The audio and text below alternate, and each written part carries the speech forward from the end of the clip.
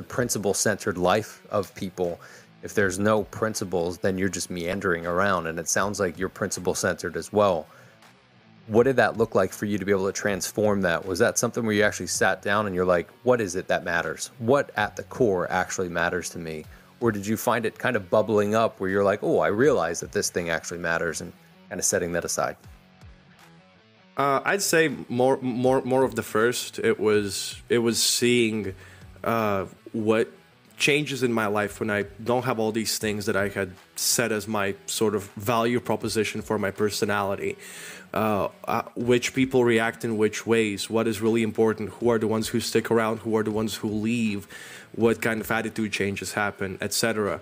When I had time to analyze what's going around me and to, for the first time, feel support without having to justify it in my mind, without having to think to myself, oh, they're just, doing it because I'm freaking awesome and king of everything.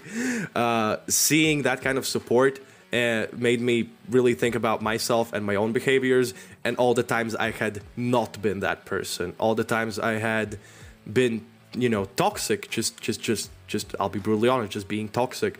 It was a crazy time, and coming to those realizations and seeing those situations through.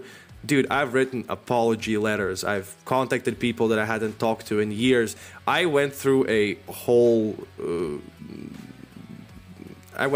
crusade of trying to make things right and deciding to be a better person from there.